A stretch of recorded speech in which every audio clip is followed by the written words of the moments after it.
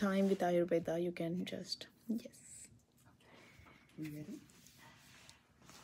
Hello, I am with Dr. Potki this morning, my Ayurvedic practitioner, doctor, teacher, friend, and I had to come in and see her this morning. I am a 58-year-old female, and after 5 years, I have started in a loving, wonderful relationship. But as a woman who's menopausal, I've noticed some changes in my body, and one of the things is in a relationship with my partner. I've experienced some dryness and some discomfort, some bloating, some cramping, and I called Dr. Potki and explained these things to her, and I was able to come in this morning for a wonderful treatment to apply hot oils to my body, and particularly my pelvic area, my stomach, and my hips, to really start to regenerate and create a better flow of moisture in my system to help with the dryness that I'm experiencing, which then causes pain. With Ayurvedic medicine, I believe that it is not an expense as much as it is an investment into my health.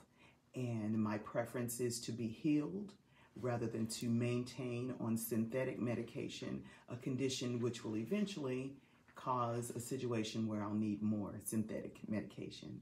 Today, I feel very well relieved. My pressure has started to subside. My body and my mind are relaxed. And I believe that I can go on and continue to have a healthy and wonderful partnership and sexual relationship as I move forward. So I just wanted to share that with everyone this morning. So we are so glad to have you here. And I think we did your Panchakarma last year, right? Yes. We had your Panchakarma. And with that Panchakarma also, I have seen so many good changes in you. So the basically what I have observed during that time period is like, you were so open to the concepts of understanding the beauty of Ayurveda for your daily rituals, for your daily routines, through your diet, through your lifestyle, and every military person has something in their life. So you have taken it so positively after your retirement, right? Yes. And now you are bringing Ayurveda and following Ayurveda as a part of your journey. Right? With a positive approach, you are introducing Ayurveda in your own rituals, Yes. right? Yes. This is, again, Ayurveda is a ritual. Taking care of yourself is a ritual. Loving yourself is a ritual. So now you are coming into the relationship. That is also a beautiful ritual, right? Everything is like a kind of, if you want to see it, it's a practice. So when you are coming to Ayurveda, this is where I like to touch base all people, that you can heal the mind, you can heal the body, you can heal your emotions. And this is, again, like, in menopause, we have so many different things in the body. We don't talk about it. And being a lady, being retired, being this and that, we have so many challenges on our physical level. Mm-hmm. As well as on our mental level also. So many times the physical, mental, spiritual, and emotional aspects, they have to work together to have that happiness in the body. So you will find the happiness, you will find the bliss, you will find the joy, you will find the loving relationship, the joy what you're looking for at the age of 56? 58. Okay, 58.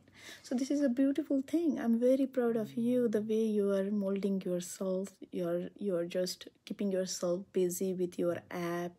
I'm very happy that you are taking your good time and creating your own things and thinking about the veterans, which is a big thing in our country, right? You want to bring this positive impact to yourself as well as others. And this is what Ayurveda is. Ayurveda is a science of Ayu, means life, and Veda means knowledge. So it's a science of life. Life of me, life of you, life of all of us. So what do we learn from COVID at this time? To stay well and treat each other well. To treat each other well, Yes. to connect with each other, and to take care of yourself, so that we can take care of others. Yeah, so there is a phrase in the Indian culture or Indian mythology or in Indian spirituality that this whole world is one. We all are connected with each other with the supreme universal consciousness as well as our individual consciousness. And in Jamaica, we say, out of many, one people. Yes.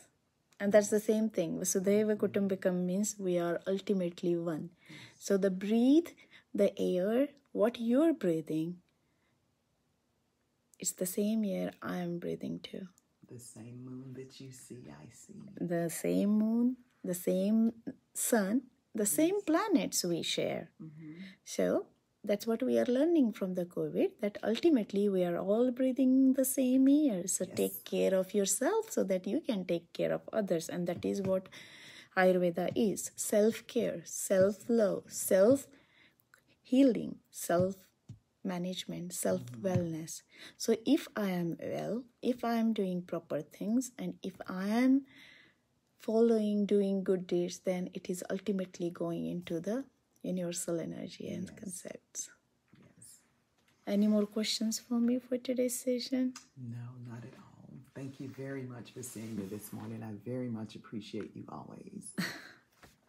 Always, it's a pleasure to share Ayurveda and Yoga with all of you, where it is a little bit appreciated from people like you. Right? Yes. We need that eyes to see. We need that eyes to practice, and we need that eyes to understand the logics. Yes. Right? Because Absolutely. Ayurveda gives you a vision for your journey. Ayurveda gives you and guide you who you are. It's an individual journey. Absolutely. It's an individual journey. Every time I come in here, I know it's just my treatment. Absolutely. It's just my time. Yes, it is only your healing. Whatever the oils we use today, whatever the herbs we use today, whatever the marma points we did during the whole massage session, that was typically meant for your opening the hip level area, pelvic area, the tilts, and managing the right and left side of the body. That's where you're having pain. Right? So the rigidity, the tightness, the stiffness, all has to open. Because muscle is getting developed in the body after the plasma tissue or after the lymph, just for example, and after the blood tissue. Then comes the muscle tissue in the body. Yes. So with the massage and steam, you're touching to the plasma tissue as well as the blood tissue in the body. And the muscle relaxes and everything then can flow. Exactly. And then with this kind of work, we are trying to bring the channel opening, and with the steam, we are with the oils, we are moisturizing and supporting and nourishing the cells, and with the steam, helps it to get inside. Yes. Open the pores and go into it. Good job. That's what I like from my clients. Whatever they're learning, they're practicing and they're remembering. And remembering, yes. Right? Memory is getting sharp. We need that being. I know what to think and what to do. And when I feel something I'm not understanding, then I know you're just a phone call or a text message away. Yeah, you're the first person who is saying that after 3 vacations, after the cruising, you did not gain the weight after vacations. What a wonderful thing. How much conscious you are living now. And it was a very easy conscience because I knew that it was my wellness that I was concerned about, not so much the weight gain. It was my wellness. What am I putting in? What is inside of me is what creates the energy inside of me. That's so pretty. Yeah. See? You bless what you eat before you bless your body with it. Yeah. So you remember everything from the detox program? Not everything, but most things. If I don't directly remember, it's in my mind somewhere, and if I just take a second, and how about comes to me. You can also go through the books if yes, go back through the books because me to do my yoga, and I'm not so good at it. So maybe next time I'll sign up for yoga lessons. Okay. It would be nice Okay. to have some instruction. Yeah. Okay. But you are practicing. You are doing your mantras. You are doing your chants. The way I was massaging on you, we stopped the music, the Google music, relaxation, and where you and me started chanting together. That was amazing. Nobody did that until now. I chant all the time. Today was the first time in my 22 years of practice. You are the only client who tried to sing with me. So we chanted the mantras together on the I needed it out. You did so well. I was so happy. I was so happy. Even if I was chanting another mantras, you were chanting, you were keeping your tone, your rhythm, your things, which was amazing. You did awesome. And I like the way you chant Om. Yeah. It was a good session. It really was. I feel release. Awesome. Anything else? That's all for now. Thank you very much. So friends, we are always looking forward to share Ayurveda and Yoga in an authentic way and traditional way. What happens is, like most of the time, the physical body suffers with some other factors, and we need to figure it out whether it is the physical body or some other factors. And that's where the mana concept, the mind concept, the psyche concept, the energy concept comes in. And these are the subtle energies in the body we need to think in Ayurveda. I hope this is helpful for you to understand about the logics of Ayurveda and Yoga to heal your mind, body, and soul.